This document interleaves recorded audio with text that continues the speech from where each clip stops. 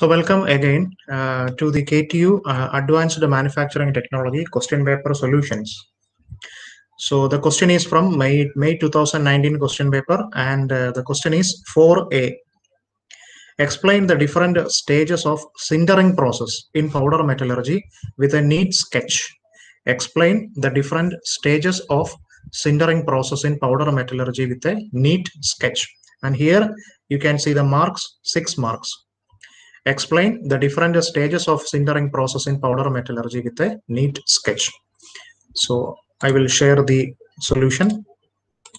Answer, I will share the answer. Okay, so first of all,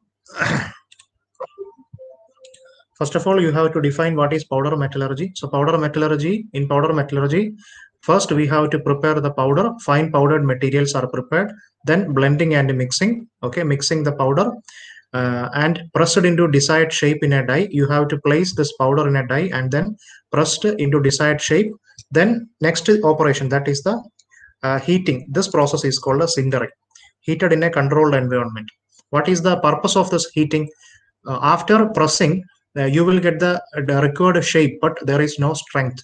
Okay, when you after this powder compaction or pressing, you will get the product with the desired shape, but there is no strength. Okay, once this heating process is completed, you will get the develop bonding between contacting surfaces of the particle and hence to obtain the desired properties. So this heating is called heating in a controlled environment to develop bonding between contacting surfaces of the particles. That is called a sintering process. Okay, so I will explain the sintering process.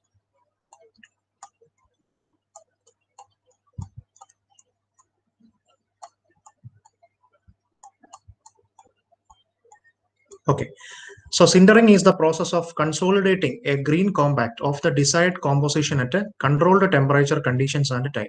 The process can be defined as the thermal treatment. So this is a thermal treatment of powder compact, okay, at a temperature below the melting point of the material. Okay, so the temperature will be below the melting point of the material. For the purpose of, what is the purpose of this sintering? Increasing its strength. We have to increase the strength by bonding the powder particles together. Okay, so this is the basic definition of sintering. This is a thermal treatment of powder compact. Thermal treatment on powder compact. And what about the temperature? The temperature will be below the melting point of the material. And what is the purpose of doing this sintering? The purpose of doing this sintering is to increase the strength by bonding the particles together. The main parameters which control the sintering process are three important parameters: are sintering temperature, sintering time, and sintering atmosphere. So these three are very important parameters, three main parameters that control the sintering process: sintering temperature, sintering time, and sintering atmosphere. So sintering time means for some products the time will be very less, for some product that will be for hours. So sintering times are as low as 10 minutes for iron and copper alloys and as high as many hours for materials like tungsten and tantalum. Okay, so the sintering time will be different for different materials. Then the next important parameter is the sintering temperature. So as I already mentioned, the temperature will be below the melting point of the material for the purpose of increasing its strength by bonding the particles together. So the sintering temperature will be below the melting point of the material. So the sintering temperature is usually, so here 0.7 to 0.9 Tm. So Tm is the melting point. So the sintering temperature will be 0.7 to 0.9 Tm of the metal or alloy. And the next is the sintering atmosphere. That is the second parameter. Next, the third parameter, that is the sintering atmosphere. The heating is carried out in a protective environment containing argon or hydrogen gas. So this sintering atmosphere, this operation is carried out in this heating process is carried out in a protective environment containing argon or hydrogen gas. During compaction, that is powder pressing, the powder particles are physically bonded together. So once this pressing, this powder compaction is completed, you will get the product with the desired shape, required shape, but there is no strength. Okay, so during compaction, the powder particles are actually physically bonded together. During sintering process, these particles are metallurgically bonded to produce a solid structural part. Once the sintering process is completed, you will get the product with a solid structural part. That means metallurgically bonded. During the sintering, the powder particles are metallurgically bonded together to produce a solid structural part. As part of this sintering, this heating process, several changes like shrinkage, formation of solid solution, development of final structure, microstructure takes place. Due to this, porosity is removed. I already explained the powder metallurgy products. Because of this porous nature of the powder metallurgy products, we have to do some secondary operations. So porous nature is in powder metallurgy product. Because of this, porosity is removed and densification occurs in green compact. Then the mechanisms of sintering. So what happens when we are actually do some thermal treatment to the powder metallurgy powder compact. So the mechanisms of sintering is very, very important. This sintering mechanisms are complex mechanisms and depend on the composition of metal particles and also on the process parameters. So this heating mechanisms are a complex mechanisms, and this will depend on the composition of the metal particles and also the various process parameters. Then diffusion. The first one is the diffusion. This is the mechanism of mass transport observed at a higher temperature. Diffusion is the mechanism of mass transport observed at a higher temperature. Sintering by diffusion is also called a solid state sintering. Sintering by diffusion is also called a solid state sintering. At higher temperature, two adjacent particles. So here, here you can see a picture, okay, with the two circular particles. So these two are the two adjacent powder particles. At higher temperature, these two adjacent powder particles begin to form a bond by this mechanism that is called diffusion and mass transport between the two particles. So these are the two powder particles. At a higher temperature, these two adjacent particles begin to form a bond by diffusion and mass transport. This is illustrated in figure 1.14. Because of this diffusion, these adjacent particles join together and move closer each. So this is the first figure. In the second figure, you can see because of this diffusion, these two adjacent particles join together and move closer to each other. This is the second figure. Okay. Because of this, as a result, strength, density, ductility, and thermal conductivity of the compact increases. Okay. But as the compact becomes denser, it shrinks in size. Okay. So this is called a diffusion. Diffusion means mass transport observed at a higher temperature. Okay. So you have to draw this figure. Okay. So sintering, mechanisms of sintering, you have to draw this figure and explain this diffusion and mass transport. Diffusion and mass transport between two particles. Okay. So solid phase sintering can also happen due to viscous and plastic flows. Viscous flow mechanism is explained due to the presence of lattice vacancies and is important in sintering of glasses. Bulk flow of material by movement of dislocations is the mechanism behind plastic flow. Though these mechanisms are also behind solid phase sintering, it is better explained by the diffusion process. So you have to draw this figure and explain with the help of this figure, you have to explain this mass transport, diffusion and mass transport between two adjacent powder particles. Then next is the vapor phase transport. As the material is heated to temperature, so I already mentioned what is the sintering temperature. The sintering temperature, the temperature will be below the melting point of the material, and usually the sintering temperature will be 0.7 to 0.9 Tm. So Tm is the melting point of the metal or alloy. So as the material is heated, okay, during the sintering, this material is heated to temperature closer to the melting point. Okay, what happens? Some atoms, okay, if the temperature will be closer to the melting point of the metal or alloy, some atoms may evaporate to a vapor phase. At the interface of the particles, the condition would be favorable for the vapor to condense and solidify. Thus, the particles are joined by the formation of the bond and the particles shrink. This mechanism is not significant in most of the materials. This vapor phase transport mechanism is not significant in most of the materials. This is applicable only for materials with a high vapor pressure at a high temperature. Okay. So vapor phase transport means, once again, as the material is heated to temperature closer to the melting point, Some closer to the melting point of the metal or alloy, some atoms may evaporate to vapor phase. At the interface of the particles, the condition would be favorable for the vapor to condense and solidify. Okay, thus the particles are joined by the formation of bond and the particles shrink. That is called a vapor phase transport. Then next is the liquid phase sintering.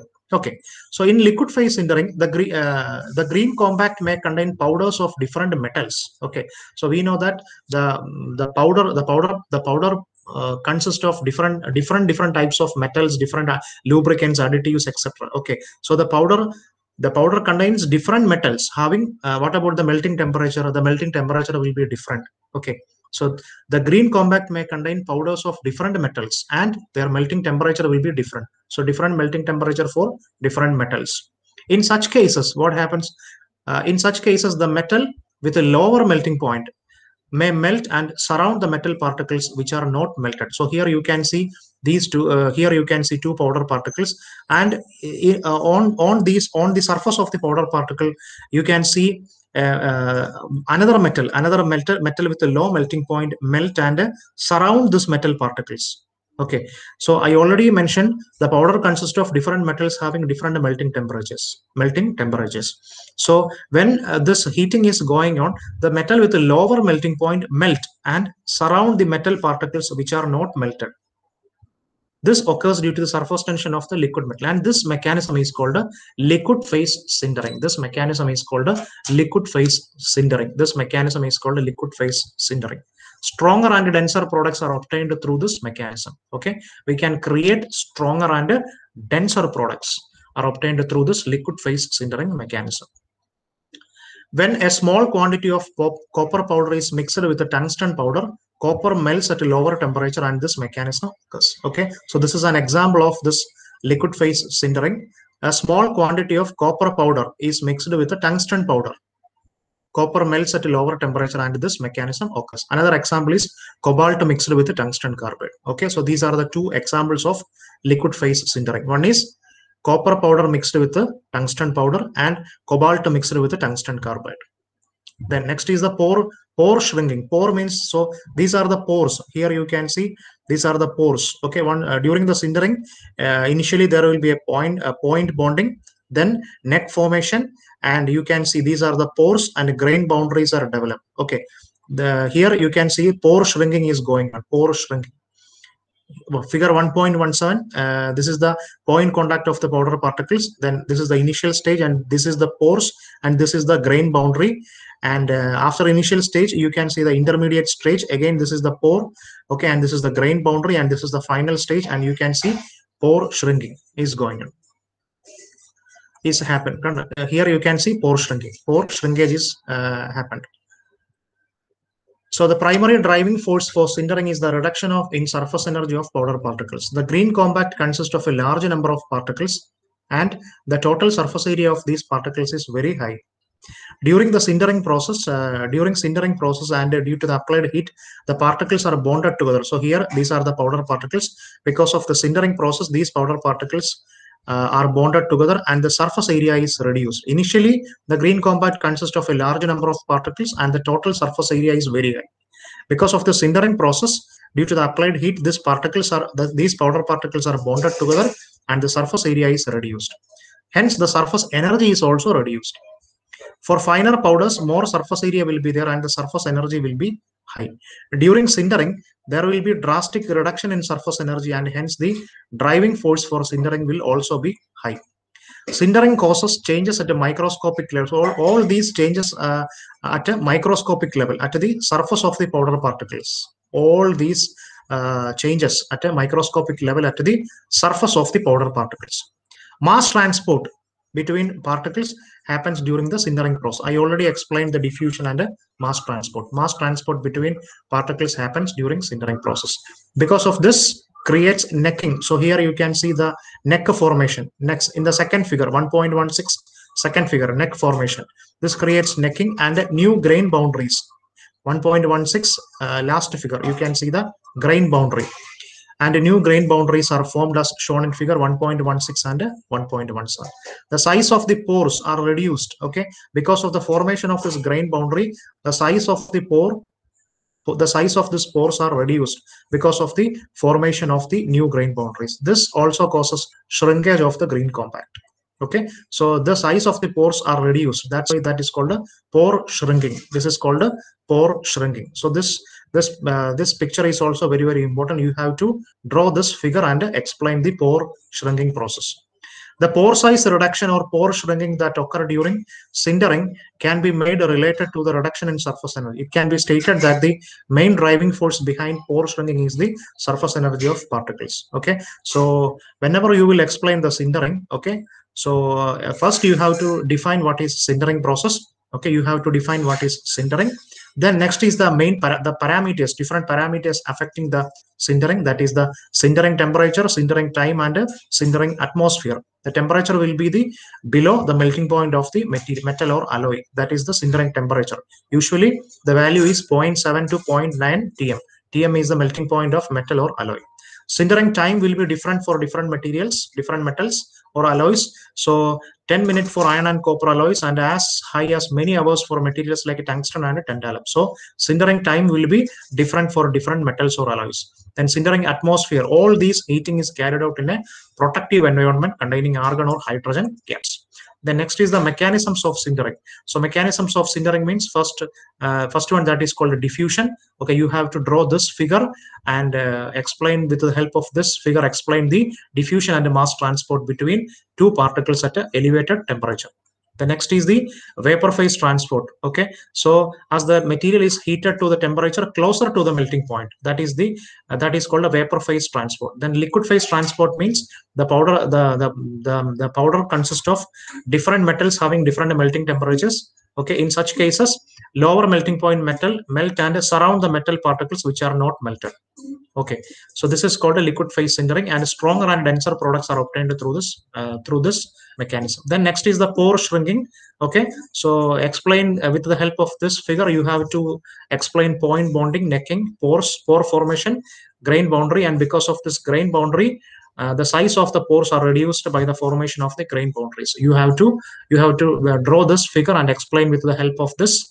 You have to explain this pore shrinking process. Okay, so that's all about the sintering. And in this question, they ask to draw a sketch. Okay, different stages. Okay, different stages of sintering. Okay, I will show a figure. You have to draw that figure also.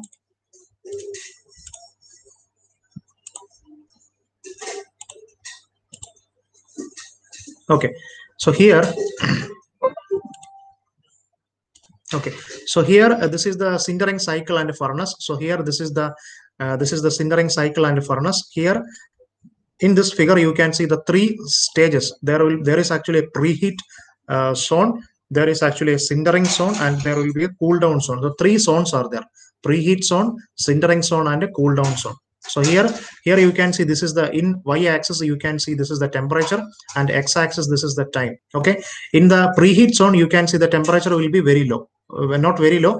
There will be initially some temperature, and as time increases, what happens, and this will enter into the sintering. What happens, the temperature will be increased. So this sintering temperature will be, you know what is the sintering temperature? The sintering temperature will be below the melting point of the temperature of the metal or alloy. So after the preheat zone, this will enter into the here this is the continuous belt for flow through operation. After preheating, this will enter into the sintering zone. During the sintering, the temperature will be increases. Okay, this is the furnace temperature. This is the sintering furnace temperature. Then once this sintering process is completed, then this will enter into the next zone, that is the cool down zone. Okay, so in this cool down zone, you can see the temperature will be reduced. Okay, so these are the three stages. You have to draw this graph. You have to draw this graph and this figure. Okay, so this preheat zone, this sintering zone, and this cool down zone. Okay, and this is the temperature line. Okay, this is the preheat temperature, this is the sintering temperature, and this is the cool down temperature. So these are the three zones and three temperatures. So once again, I will show the question paper again.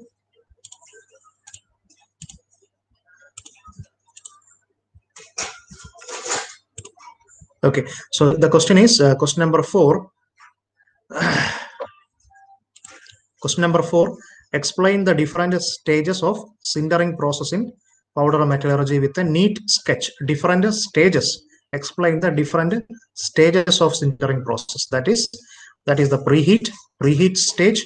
Then next is the sintering stage, and the last one, that is the cool down stage. You have to draw that graph and explain different stages of sintering process in powder metallurgy with a neat sketch. Okay, you will get 6 marks. Okay, thank you.